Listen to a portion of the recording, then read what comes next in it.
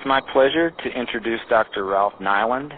Dr. Nyland is the Distinguished Service Professor in Silviculture and Forest Management at State University of New York College of Environmental Science and Forestry in Syracuse, New York.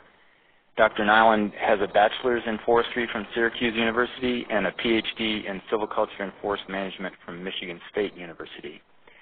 And he has published numerous technical articles and a recent book entitled Silviculture, Concepts and Applications. Anytime there's a discussion of forestry in the eastern U.S., it seems like the question comes up, what can we do about high-graded hardwood stands in the eastern U.S.? It's a complex and persistent problem, and Dr. Nyland has spent considerable part of his career working on this issue, and we look forward to hearing his innovative approaches to this issue. So with that, I'd like to turn it over to Dr. Nyland. Thank you, Tom. Let's start with some basic definitions, and my thought here is that if we have a common understanding of what the words are and what the techniques mean, then when we talk about the effects of rehabilitation, it may be more meaningful. So the definitions will deal with forests, their management, and their use. And the place to start then is with forestry itself.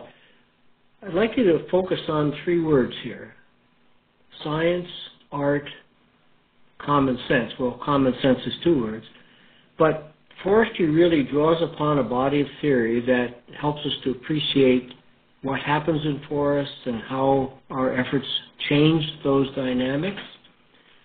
But we have to use judgment to pull together different possible techniques to come up with the right one that satisfies our owner's interest. And that takes a lot of common sense to figure out how to do it efficiently and effectively. Above all, we want to sustain those values. So forestry must take a long-term perspective on life.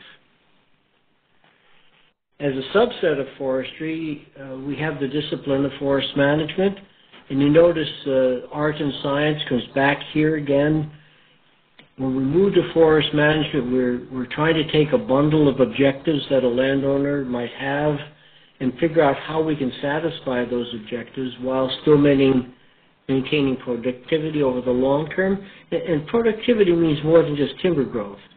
It means productivity for habitat, visual qualities, water yields, and all of those kinds of things. Again, to sustain those values over long periods of time. And then silviculture, the discipline I work with, is a part of forestry that works at controlling the establishment, the growth, composition, and quality of forests. Now, by controlling, I don't mean subdue, but rather that through the methods of silviculture, we try to influence the way stands grow and develop so that they are sustained through time and provide the benefits over the long term. Beginning back in the late 80s and well into the 90s, forestry began to focus on a new idea, or a new to us idea, called ecosystem management. Some people today think of it as sustainable forestry. But notice the effect here is creating, maintaining, and reestablishing desirable ecosystem conditions. So the whole focus here is back onto the ecosystem, and we'll use stand-level treatments to bring that about. So when you hear comments about operating landscape scales, we have to do that one stand at a time. When we even think about operating at the forest level, we must do that one stand at a time, and that is the role of silviculture. Now, as an aftermath of doing these things, sustaining these desirable systems, we will inevitably derive values. And part of the values will be commodities or uses, but the main focus is creating, maintaining, and establishing those desirable conditions. Okay, so silviculture focuses on the stands and the methods we use to manage individual stands, and the stand, by definition, is that part of a forest that we treat by some management activity, including a timber sale. It's the area we operate as a single entry, and it is also the unit of record keeping for the forest. Silviculture really has only two purposes, and this is a very key point, that silviculture either regenerates a mature age class when it reaches some degree of maturity by definition of a landowner, or it tends intermediate age classes to nurture their growth and development towards some desired end. And this applies both to stands that have a single age class in them and the multiple age classes. So where does timber harvesting fit in? Well, we use timber harvesting and tree cutting really as a means to accomplish these silvicultural purposes. So if we are tending, if we're properly regenerating, there will be excess trees to remove, and those trees we can put into the marketplace to generate revenues to help pay the costs of management and ownership. So let's consider silviculture. I like to envision silviculture as a big tool bag of techniques and methods and approaches that we can use to sustain the values of interest. And those values would involve the ways we regenerate and the way we tend stands to serve those landowner interests. We can't practice silviculture without first understanding what the landowner wants long term, and then we can figure out how to go about doing that. Recently, I've been involved with a group from Quebec and Maine, Forest Service, the province of Quebec, the Canadian Forest Service. We've been trying to think about the alternatives of silviculture and how they might break down into different kinds of broad pathways. And one of them we define as returning things to an original state.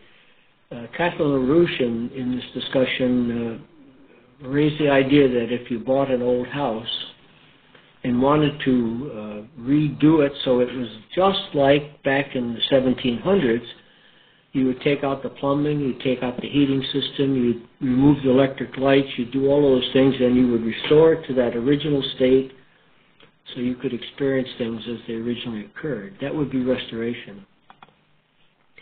Most of what we do in silviculture we call refining, trying to improve on and sustain existing conditions, improving to move stands towards a more perfect condition relative to the objectives of the owner and that are ecologically sustainable through time.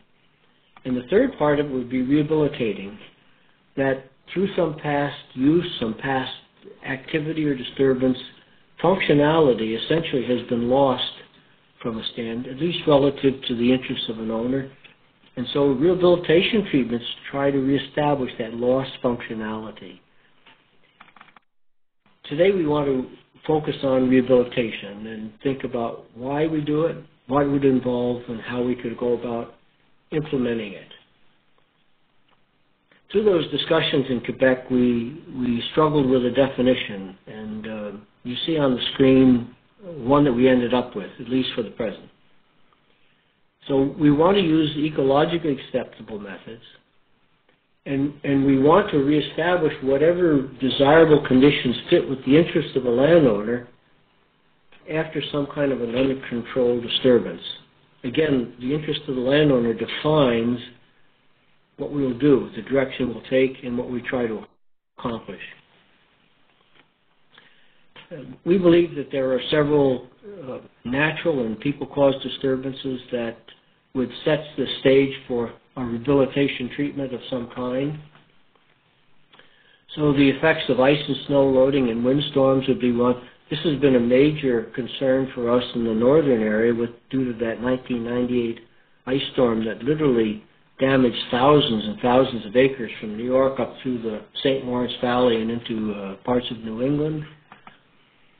Fire, not a big natural disaster effect here in the moist, humid Northeast, but certainly in eastern North America there are places where fires cause a lot of disturbance.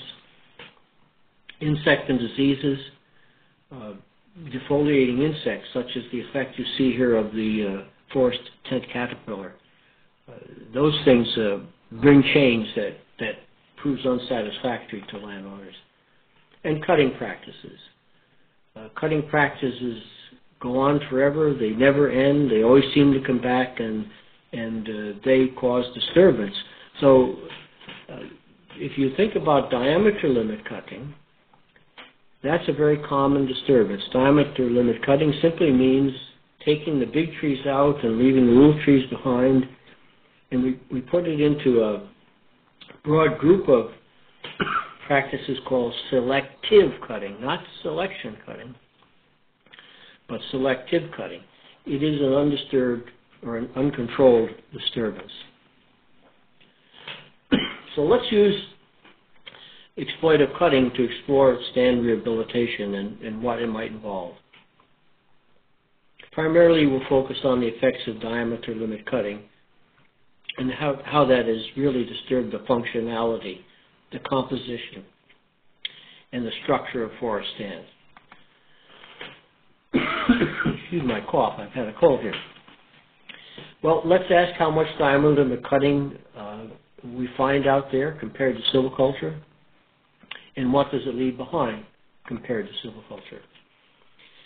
Back in the 90s, the New York Society of American Foresters wanted to find out what actually was happening across New York State based on a concern that disruptive cutting was becoming more widespread. So it decided to sample randomly chosen stands and look at 5 characteristics of the residual. The residual stocking measured in basal area per acre, the variation in that residual stocking, particularly compared to what had been present based upon a pre-cut estimate, whether the cutting left behind desirable species, did it change the average diameter by reducing it or increasing it, and what happened to the saw timber potential. We weren't just focusing on one of these elements, but put them together into a combination effect on the stand.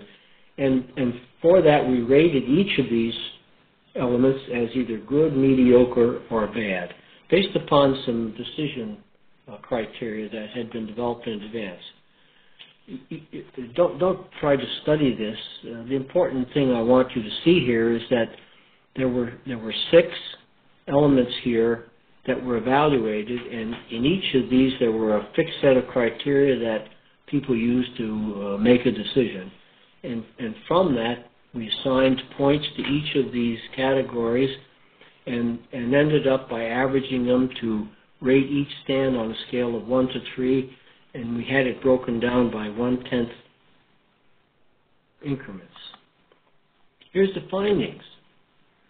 Of the 63 stands that were randomly chosen and sampled, only about 2 out of 4, less than that, 38%, were considered good. These are stands that we would consider having been treated by silviculture or something similar to it, where production and other values could be sustained through time. There's a high potential here to sustain those values. There's a lot of opportunities for long-term production in these stands.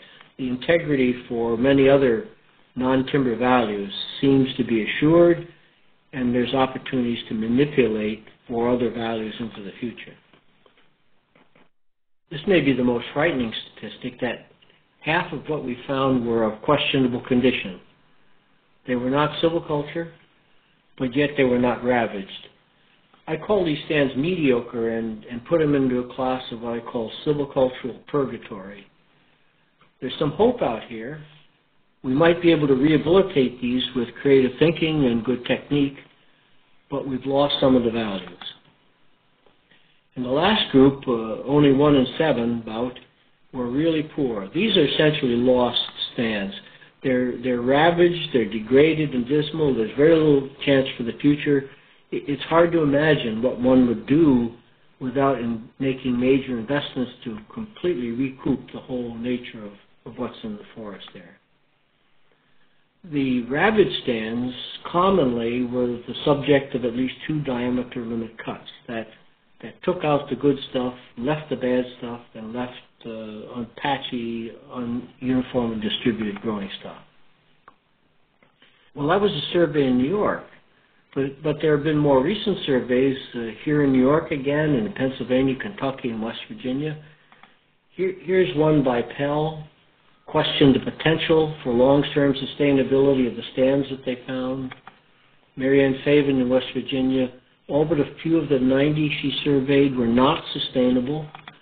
McGill in West Virginia, diameter limit cutting was the most severe practice they found out there. Munsell and Germain here in New York found stands were mediocre and not sustainable. Schuler and McGill in the Appalachian region, that diameter limit cutting had depleted quality saw timber resources. Stringer in Kentucky, 72% of stands were degraded by exploitative cutting, and most recently, Munsell and the group here in New York said the diameter limit and premature cutting was pervasive across New York State. And that makes me raise the question, is this really forestry? Or is it simply the process of finding, putting a value on, and efficiently extracting saleable products from forested lands? If so, that is not forestry. My mentor called it the green lie, that it looks like a forest, it smells like a forest, it sounds like a forest, but it's just a pretense for the real thing, and quite a pretense for the values that we could sustain from forests through appropriate silviculture.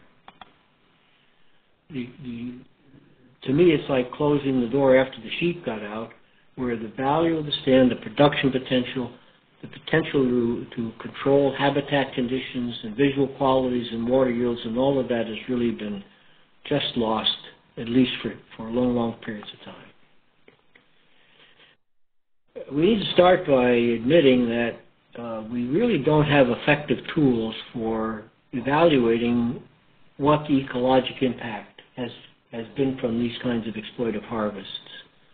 It changes the forest, and we can speculate that what it might do, but to measure this is difficult. So I will not try to assess the effects in an ecologic sense. Rather, I'd like to look at how the cutting may change stand conditions and ask if the residual conditions dictate or limit the treatment options for the future. To do this effectively, we need to remind ourselves what are the differences between even, uneven, and two-age stands, and to see if the age arrangement within a stand makes any difference in the way we approach it for the future. So let's define those things. Even age means that the community has only small differences in ages between the trees that are present. And there's a convention in forestry that the spread of ages would not exceed 20% of the rotation length. So rotation, that's the planned number of years from when the stand is formed after a disturbance or a regeneration method until it's the final cutting, which is the regeneration method, when the stand reaches a specified degree of maturity. So if a stand were 100 years old at maturity, the spread of ages would not be more than 20 years within that stand. These even-age stands have a clear pattern of development. They start out with a lot of small trees, and as they mature through time, we have bigger trees, but natural mortality reduces the numbers present, and eventually they become bigger with even fewer trees and reach a point of maturity where we may want to regenerate or replace that stand one more time. And if we had a forest comprised of even-age stands, they might be at different stages of development, but these conditions would occur in each one. So an even-age forest has a collection of even-age stands, each of them at different stages of development. So in even-aged, then, all trees regenerated at the same time or close to that, all develop to maturity together, all come of age together, and at some point we must remove the entire community as the regeneration method establish a new even-age stand in its replacement. The general silviculture here is that during the young stages of development, we tend these stands. Remember, regeneration and tending are our two silvicultural practices, and our goal here is to reduce crowding and to focus the growth potential on the trees that have the characteristics best suited to the landowner's interests. And we do that by thinning. Thinning favors the best trees of upper canopy positions. Key here is not only does this provide you with the best values at the end of the rotation, but it also gives you the trees of the best characteristics to use as seed sources for the next rotation. Remember, in forestry we use the phenotype, the outward appearance of the tree, as an index to its genetic potential. So if during thinning we're nurturing the growth and development of phenotypically excellent trees, we get to the end of the rotation, we have them, we expect that will be a good seed source for the future. Thinning influences the growth and development by focusing the growth potential on the trees that interest the landowner. And then when the stand reaches that stage of development that we call mature by whatever criteria, then it's time to regenerate them. And one of the techniques we use is called shelterwood method, as an example, where we keep those trees of ideal phenotypic characteristics at uniform spacing. We use them as seed source. We use them to help mitigate the change of environmental conditions near the ground. And when the new cohort has become established, we remove those seed trees and have a new even age stand in its place. Here you see an example of shelterwood stand after the seed cutting, the widely spaced residuals, and the new cohort that has developed beneath them. That's even-aged. Now, uneven age, the community has trees of markedly different ages, a wide spread of ages, and the convention here says that the spread of ages would exceed 25% of the lifespan for that age class. We don't have rotations with uneven age. We have lifespans of trees. So if I intended to grow an age class to 100 years, then the spread of ages within this uneven age stand would exceed 25 years. That's the convention. So each stand has trees of different ages, and they commonly have different sizes. The young trees are small in diameter and short in height. The middle-aged trees are medium-sized and medium diameters, etc. But they all grow together in the same stand so that we have this mixture of age classes across the space of the stand. And remember, only one age class reaches maturity at a time.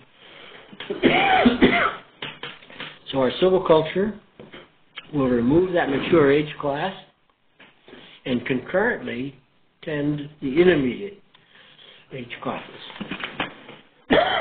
So with even age stands, we would have this mixture throughout the whole stand, and with forests comprised of uneven age stands, we'd have this uneven age mixture across the whole forest. So the parts of each stand regenerate different times. Young, medium, old age trees present, each comes of age at a different time. So the silviculture here is to remove the oldest age class as the regeneration method, to tend the intermediate age classes, and we'll do this periodically, controlling, influencing growth and development, ensuring new age classes each time we enter the forest. Here's an example of selection system. This is the uneven aged regeneration method that opens space, in this case single tree spaces, to create environmental conditions conducive to regeneration of new trees. And when you couple it with tending of the immature age classes, you end up with a stand where these different age classes are intermingled, and you have a sustainable system at the stand level. The third class of stands generally are two-aged, where the stand has, as it says, two distinct age classes. By convention, the ages are separated by more than 20% of the lifespan for any one of them. So a typical two-age stand would have some older, bigger trees, usually at a wide spacing, and with a younger cohort beneath them. And through time, we would remove the old trees when they reach a stage of maturity, leaving behind the intermediate age trees, and we would then regenerate a new cohort beneath them and start this whole process over. The entry time may be perhaps 50-year cycles here. And a regeneration cutting would look like this, with the widely spread residual trees and the new cohort forming beneath it. That's what the practice looks like, going from the condition on the left to the condition in the middle, which is only one age class left, regenerating a new age class and starting all over again. two distinct ages present, great differences in the age between the two cohorts. Each one comes of age at a different time. Now, let me tell you that in the study we did here in New York State, we did not find two age stands. They are not common. This is something that's been of interest in fairly recent times, but we just don't have them up here. Okay, there's some basic ideas about to start from, to build a platform that we can begin thinking about rehabilitation and the effects of cutting. So I'm going to pause here and let Tom see what questions we should address before going on. Tom? If you've got some questions for Dr. Nyland, you can type them into the notes box that's on the right side of your screen. While we're waiting to see if some questions appear, Dr. Nyland, what are some of the challenges to determining whether a particular stand is even-aged or uneven-aged? What are some of the indicators that we look for to make that call? Good. That's a good question. In the sense that it's pivotal to making a silviculture decision. In even-aged communities that have a shade-tolerant component or have trees of different growth rates, you will often find trees of different diameters. In the ones where there's a shade-tolerant component, though, the trees will still be relatively tall for their diameter, but with small diameters. And the live crown ratios commonly will be as small as 10 or 15% in the smaller trees, while the bigger trees may have a 25%, 30% live crown ratio. So a characteristic of an even age stand is that you have generally a foliar layer, a crown layer, that's well elevated above the surface. There's usually very little green foliage beneath that main canopy layer, and the small trees are tall for their diameter and have a very small live crown ratio. In uneven age stands, the small trees are shorter, distinctly shorter, and the live crown ratios will be 40 to 60% in a managed stand. The medium-sized trees will be medium heights, again with a 40 to 60% live crown ratio. So that if you look at an uneven age stand, you will see a distinct green wall. The visibility will be short. If you look at an even age stand, you can often see through it for miles. The complicator here are stratified species mixtures, where the slower growing cohort, slower growing species will be at a shorter height, but because it's overtopped, still will tend to have a short live crown ratio. The bark characteristics of an even age stand at mid-rotation ages, the small trees will look like old bark. In uneven age stands, the small trees will have young-looking bark. Does that help? Yeah, that helps. If you're good with tree ID, can you get a pretty good indication by the species that are present, or not necessarily? No, because, to some degree you can, in the sense that uneven age stands usually are dominated by the more shade-tolerant species. The even age stands, at least in the more northern half of your region, would have a mixture of even and uneven aged. So if you do find a high proportion of shade-intolerant trees, there's a good chance that it's probably even age, except if it's been managed at low densities. Then we can regenerate mid-tolerant species in uneven age stands and grow them up into the main canopy layers. We've got a couple of questions. The first one is from Rajan. I hope I said that name right. Can you please define once again selection cutting and selective cutting? Okay, good. That's key too as we move ahead. Selection cutting is the silvicultural method for dealing with uneven age stands, and it involves then removing the oldest mature age class of the regeneration method and tending the immature age classes so that you nurture the growth and development of the best trees. So it is sustainable silviculture at the stand level. Selective cutting, by definition of the Society of American Foresters, means creaming, culling, high grading, choice species removed without regard for sustained yield. So it's really an exploitative harvest, and diameter limit cutting fits into the category of selective cutting because all you do is take out big trees and you don't do anything more. Hopefully that speaks to the question. Another question from Zachary. What species are you managing for most in these uneven-aged stands? You know, in all silviculture, you really manage for the ones that are best suited to the site. In our northern hardwoods, the principal species would be sugar maple. So you probably would be managing for the species that are best fitting the landowner objectives, as long as they've got a reasonable degree of shade tolerance. And if it was timber, you would look for the ones that have the highest timber value. If you have other objectives in mind, then you'd look for the species that would serve those long-term objectives. But generally, it will be the species that is best suited to the site you're working on.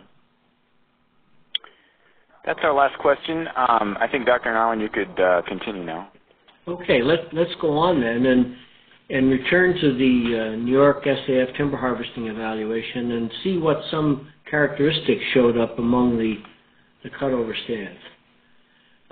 First off, we did not find that the cutting had just left poor species. It had removed from the even age stands the more shade intolerant component. In our case, it would be species like white ash and black cherry, but sugar maple is part of those stands as well. And sugar maple for us is a very desirable species. You can see here the degree of shade tolerance, starting with the most shade tolerant for us. This is in the northern hardwoods. American beech is the most shade tolerant, followed by sugar maple. We would put red maple and yellow birch in the intermediate group. White ash is intolerant, and the very shade tolerant is black cherry and aspen. So the diameter limit cutting essentially would have removed the bottom three species and probably the yellow birch as well, leaving behind things like red maple or sugar maple or American beech. Now in the uneven age stands, those mostly have shade tolerant species, and for us that was sugar maple. So the diameter limit cutting would have taken away the bigger sugar maple and left the smaller sugar maple. And remember the characteristic here, in uneven age stands, those smaller sugar maple are younger sugar maple. But for the other characteristics, let's use a series of charts that will have this general configuration. The vertical axis will show some kind of change from bottom to top, increase in the magnitude of the change. And then across the bottom, the stands are aligned by virtue of their stand rating score. So the very well-managed stands will be on the left, a rating of 1, for example, and the ravaged stands will be on the right, a rating of 3. And then there'll be some kind of a line which will show the direction of the change. Now, in all of these cases, we measured the stumps and reconstructed what appeared to be the characteristics of the pre-cut stand. And because of that, we could then compare what we believe was in the pre-cut stand to what we found in the residual stand and come up with an estimate of change. And so here, in average stand diameter, foresters call this quadratic stand diameter, or QSD. So the QSD either increases or decreases. Most silviculture treatments will increase the quadratic stand diameter or reduce it only slightly. As an example, if you're doing selection system and take the oldest age class out of an uneven age stand, inevitably you'll reduce the quadratic stand diameter slightly, but only by a small amount. So here is our finding. Again, remember the good stands are on the left and the ravaged stands are on the right. And you see that the degree of ravaging or harshness of cutting increased the amount of change, and in all cases went from well-managed stands to poorly managed stands, quadratic stand diameter dropped. Even age stands, it would look something like this. Removing the biggest trees, left these small ones behind. These are all the same age now, but they're small. There's an example of diameter limit cutting in an even age stand, taking out the bigger sugar maple, leaving whatever is behind. In uneven age stands, where we have several age classes, diameter limit cutting removes the older age classes, not just one, but the older age classes, anything that's as large as the threshold diameter. But the ones it leaves behind will be younger age classes that should have some good genetic potential in them. This is an uneven age stand. That's the effect of a second diameter limit cut in this stand, reducing the quadratic stand diameter. We could look at the potential for change in future growth and production, and here we particularly want to separate out what likely will occur in even age stands versus uneven age stands. So let's start with the even age stands subjected to diameter limit cut. In even age stands, we separate the trees into 4 crown classes and use that as an index for a lot of our management decisions. The dominant trees are the biggest ones. Their crowns extend above the main canopy layer. They receive sunlight from the top and the sides. These are the trees that have grown best in the past. So the fastest growing ones, the ones with best promise for the future. There is evidence that these are genetically the best for the particular site where they're growing. Co-dominants are also good trees. Far more of these than dominants. Dominants are relatively few, but the co-dominants make up the main canopy layer. They're good trees. They have good form and growth. They have good promise for the future, and they're genetically good, acceptable trees. The third class we call intermediates. These are poor. Their crowns extend up into the base of the main canopy layer. They usually grow between cracks of light among the upper canopy trees. They grow poorly. They've grown poorly in the past. They'll grow poorly in the future. These are genetically undesirable. And the overtop trees are just plain wretched. They're hanging on. They don't grow well at all. They have the live crown ratio could be 5% on these. They're very weak. They're woeful. But what's the implication? We've looked at the growth of trees in different crown positions following thinning in even age northern hardwood stands, and I'm focusing here on sugar maple. So in the 15-year period after thinning, the dominant trees added about 3 inches and the co-dominants nearly 2 inches. That's a good growth response after release. The intermediate trees grew only 1 1/3 inch and the overtop trees 2/3 of an inch. That's a rather poor response after thinning. So the general pattern that comes out of growth studies is that the dominants grow best, the co-dominants grow quite well, the intermediates grow poorly, and the overtop trees don't grow well at all. They're terrible. Here's the most recent data we have. And this again is following even age northern hardwoods, sugar maple, following thinning. And you notice that all of these lines, they're lower on the left-hand side and they're higher on the right-hand side. And then we've displayed on it the years. This is the time period on the left and from left to right. So each line represents a tree of different diameter. And you see that the small trees grow less than the big trees for any period of time.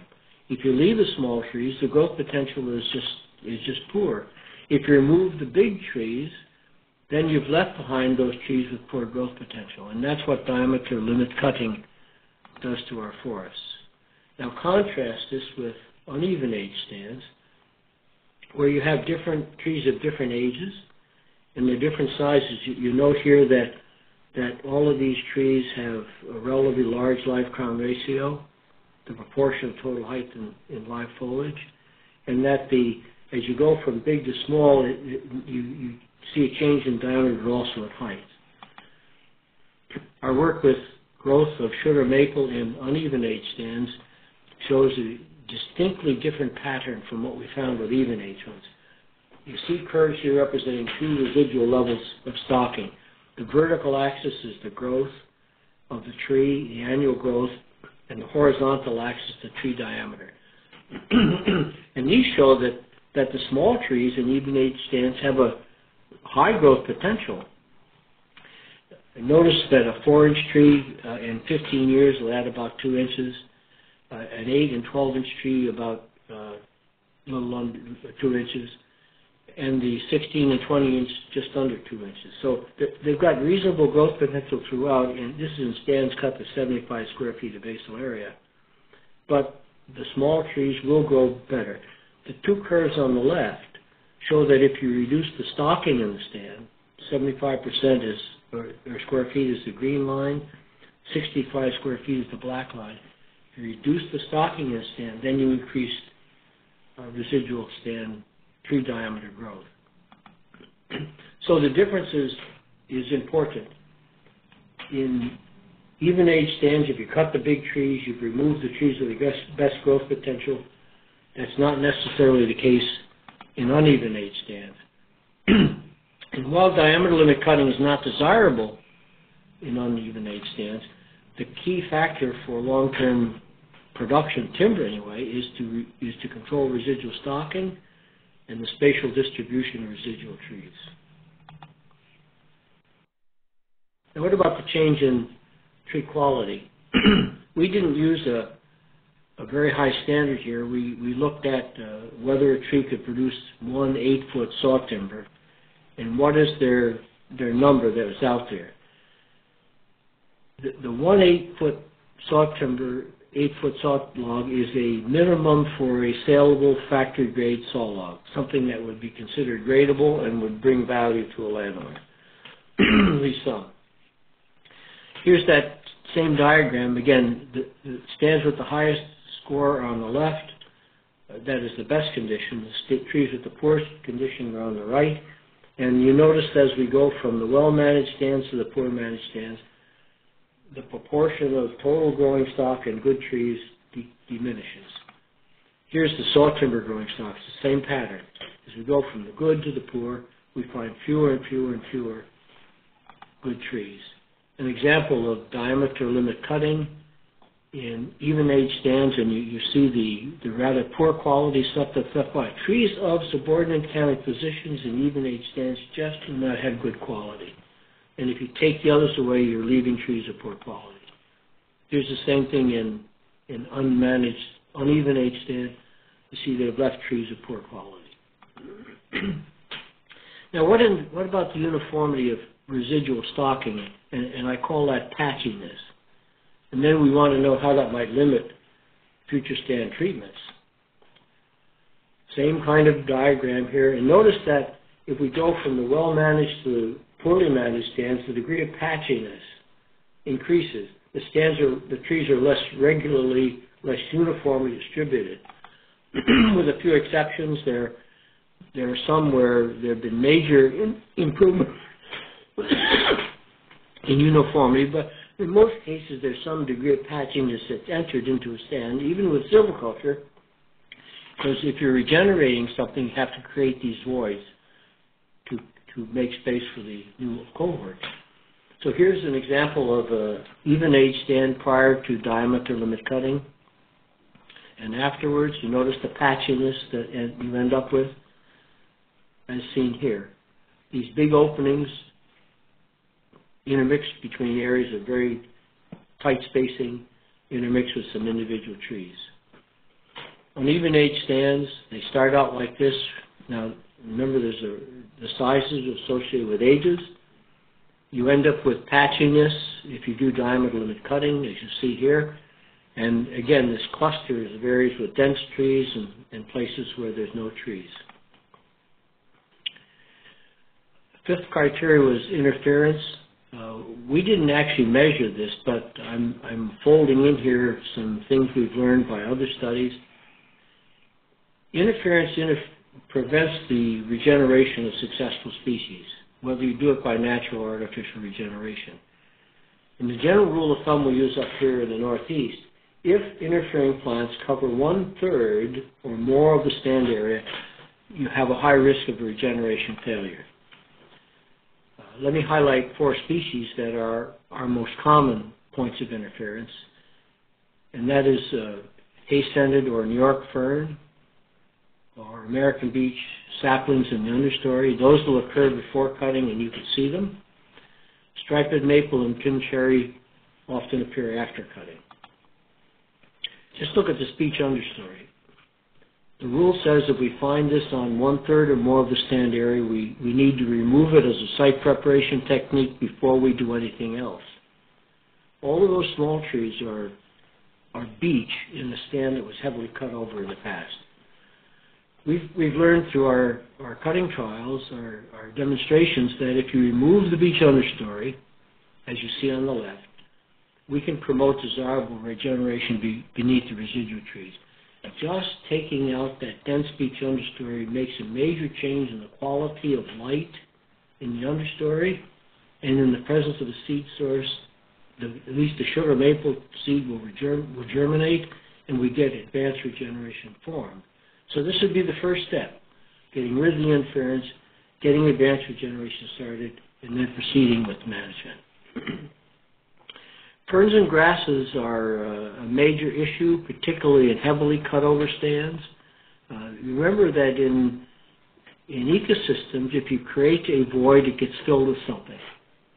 And if you don't have desirable trees to replace them, that is, you don't have a desirable seed source, something else will fill that void. So following, especially a second diameter limit cutting, we often find the stands with a dense understory of herbaceous plants of one kind or another. Site preparation must remove that before you proceed with anything else. And we found that the only effective way to do the site preparation in these cases is with miscible herbicides.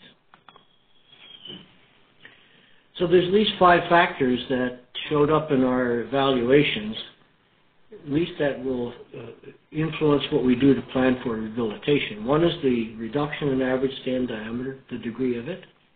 The other is the potential for future growth, whether the trees left behind have a growth potential or not.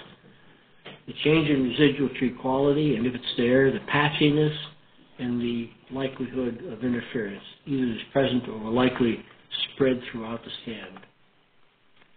And note this, the good stands differ appreciably from the mediocre stands, and they differ appreciably from the poor stands. So rehabilitation really applies to mediocre and poor stands, and regular silviculture works with the good stands. I judge that among the different things we've seen in cutover stands, that patchiness complicates prescription making. It results from not only having an irregular distribution of residual trees, but also having an irregular stocking of ones that are usable, at least for timber production purposes. So we're faced with low stocking, and we're faced with irregular stocking, and we're faced with irregular stocking of good trees. But these are all confounded by the high degree of variability that we find from one cutover stand to another. And you can see that in these diagrams, that the spread of points around the trend lines can be quite broad. So that there's no ubiquitous treatment we can prescribe. This will require a detailed inventory before you start a prescription. It will mean assessing the nature of the growing stock and then coming up with a strategy for each stand. In some cases, a single treatment might work, particularly if we can go to a low density stocking, as you see in the upper right, the center, or the lower right. In other cases, we may have such poor growing stock that we can remove the whole stand, clear cut it, and start again. I think with most cutover stands, though, you have this patchiness, which means that there is no one single treatment that might work there unless you remove all of the trees. And there is often some growing stock left behind that you could use to enhance the future, or that will maintain some kind of a non-market value that's important to a landowner. So many of us talking about these things have come to realize that these cutover stands will require a prescription that integrates multiple treatments within the same stand. Here you see an example from Laura Kennefic's work in Maine, where there's some crop tree release, there's tending of some residual conifers, and there's planting of spruce in the open spaces. Remember, the cutover stands have only a few good trees, and often at wide spacing. And that's what requires the heavy cutting to get rid of those dregs, leave the growing stock in a good condition, and trigger a new cohort to grow into the future. So perhaps what we end up doing, based on the inventory we get, is to partially cut some parts of the stand to establish a new age class and grow the residual trees into the future, at least the good ones. That would trigger a two-age arrangement. So we would get a new cohort started underneath those residual trees, and it would grow up, and we tend it as two-age into the future. Parts of the stand. Other parts of the stand have nothing worth talking about for the future, and so we would clear them all off, clear-cut patches, and use natural regeneration to replace the old. Now, this is a good option if you have advanced regeneration of desirable species. In many of the forest community types we have in eastern North America, and in the West as well, the key to reducing the risk of failure in clear cutting is to have well-developed advanced regeneration well-distributed across the site. And if you have that, clear cutting will succeed. You want to have advanced regeneration like I'm showing here on the screen. This is sugar maple beneath an even-age sugar maple stand. It needs to be abundant and well-distributed. And if you have that, and you take the overwood off in one cut, you'll get something like this. In other parts of the stand, natural regeneration has already formed beneath the poor quality residual trees, and we could do an overstory, a release cutting in this case, taking away those older junk trees, releasing the understory for growth and development. There will be some places with patches of good trees that just didn't have anything merchantable in them, and we can go in and apply traditional tending there to reduce the stocking to the best trees at uniformly distributed spacing to appropriate residual density. But commonly will be the low density because there are often relatively few good trees, even in these fairly dense patches. This is a stand, for example, that's been reduced to 45% relative density. In uneven age stands, it will mean cutting to low residual density. Like the example you see here, cut to about 55 or 60 square feet to the acre, and in the process trying to balance the age classes, trying to maintain this intermixing of age classes in proper proportions. At those low densities, we will generally find a cohort will develop beneath the openings, given no interference, given no herbivory, and then we can move into the future with a more traditional uneven age silviculture. Parts of the stand, maybe important parts of the stand, just have no redeeming social value. And so we'll just have to take all of the junk trees off there. We don't have advanced regeneration in many of those cases. We have interference. We have to clean out the interference. And the only option we'll have then is to plant them. And probably with a conifer species because of the difficulty of planting. And it'll transform these wretched old areas with degraded hardwoods into essentially a plantation. Jean Martin up in Canada, working with the Canadian Forest Service, he and Daniel Pinn and some others have been looking at how they might apply these kinds of treatments at a commercial scale using mechanized harvesting. And as they've evaluated stands left behind by diamond limit cutting, they find that there's often these multiple treatments required. Here's an example. In parts of the stand, they may have an option of a low-density thinning, where the eggs means acceptable growing stock. You won't need any regeneration here.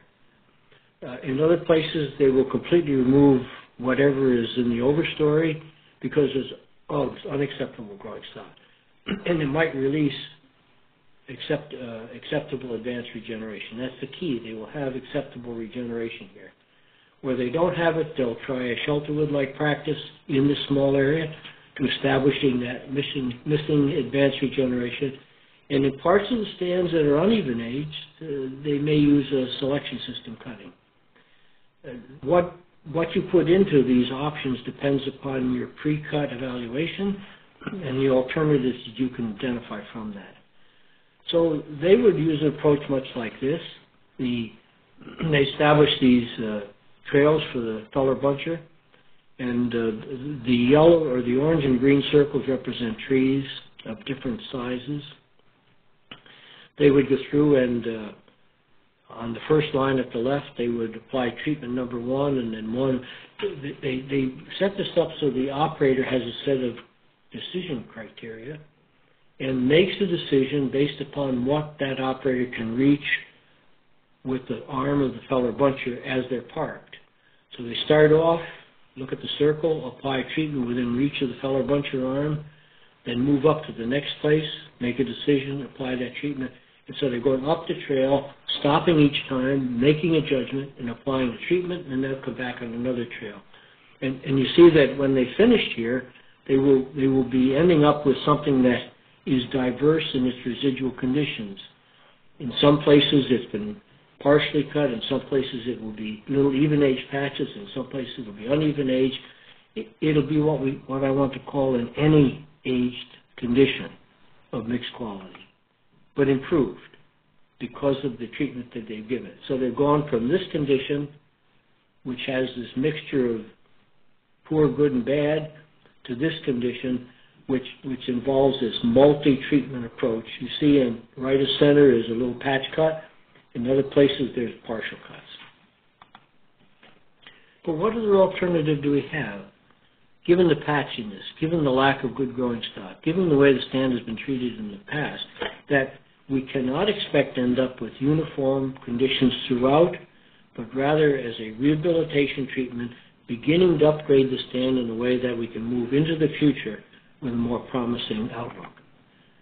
It's going to require a well-planned silviculture based on a valid inventory, and we'll apply our techniques in new and creative ways.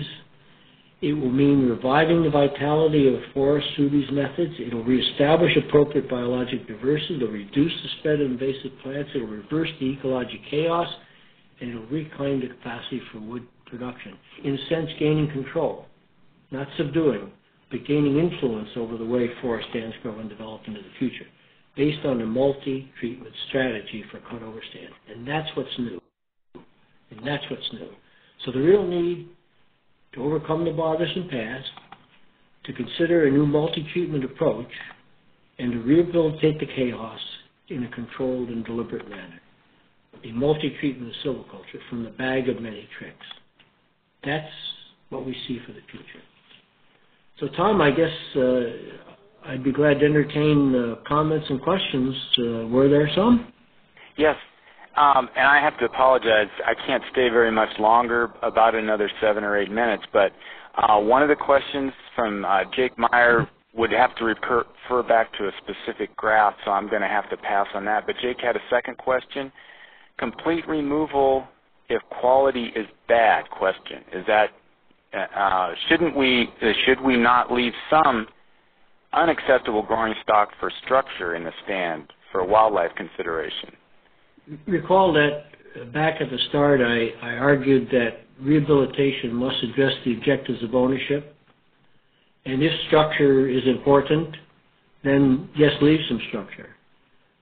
In some cases, you may have no other option for seed source, and then you would leave some of those trees, even though they're not desirable in the phenotypic sense. So respond to the objectives of ownership. That's the first thing you have to ascertain in making any silviculture prescription, and then gear up your treatments to be sure that you've satisfied those. We do have some time for some more questions if others want to type them into the box. Ralph, given the importance of a good stand evaluation and the multi-treatment strategy that you've described, I wouldn't want to eliminate anybody from, working on their own stands, but how important is it to get a professional involved, a trained forester? I've always felt that that's important. Allegedly, people who come out of our forestry programs understand something about ecosystems, and they understand about trees and how they grow, and they understand how we can change the patterns of growth and development. But I must say that not all foresters are equal, and so the key is to find not just a forester, but someone who has the experience and who has a demonstrated ability to practice silviculture in a fairly sophisticated way. And that will be the challenge of landowners, to find those people who, in fact, can do this job.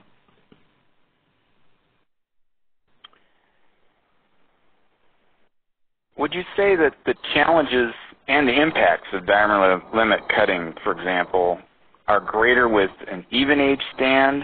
And also the 49% of stands that were in a mixed condition, how much of that do you think was even-aged? Let me deal with the second part first. We've done some crude estimates and believe probably that due to the natural reforestation of former agriculture sites, probably in the order of 75% of the forest area in New York State is even-aged, particularly outside the forest preserves of the Adirondack Mountains. So we probably were sampling mostly even-aged stands, although there were uneven-aged ones in there.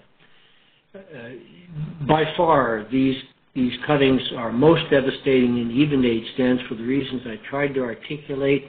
The small trees in even-aged stands are runts. Once a runt, always a runt. My colleague says this: if I were to cut the big trees out of an even-aged stand, it would be like going to a horse race, shooting the winners, and putting the losers out to stud. Now, I think that sort of sums it up. When you cut the big trees out of these even-aged stands, you're destroying the future. In uneven-aged stands, there are small trees that are younger that should have reasonable genetic potential for growth and development. So by far, this is most devastating in even-aged stands. Brett has a question. What types of stands do deer leave alone? The deer leave stands alone as there's no undergrowth in them. Deer certainly are a problem, and we've found through the experience, particularly in the north part of on our Huntington Wildlife Forest, that the only way to effectively deal with deer is by hunting and to hunt the antlerless deer.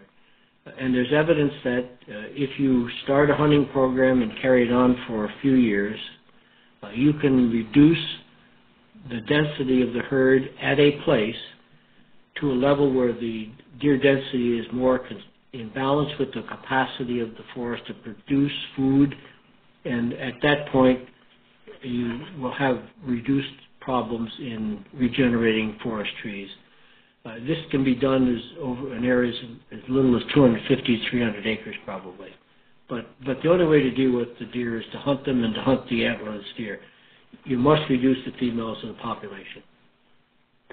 Nora has a good question. In an uneven age stand, is there an advantage to culling the overtopped non-performers along the way? The basic idea of tending in the uneven age stands, you've taken out the mature one, and in each of the immature age classes, you are keeping the best and cutting the others to a residual number. So if you are periodically entering an uneven age stand, and each time you're favoring the best of the cohort, you end up with great trees at the end by the time you reach maturity. So in a sense, when you take out the poor of a cohort, you're favoring the best in that cohort, and you're also enhancing the growth conditions for ones in the younger cohorts. I'm not sure if that speaks to Nora's question. Yeah, I think so. I think that it did address it, and the answer would be yes, that you'd be culling the overtopped non-performers along the way.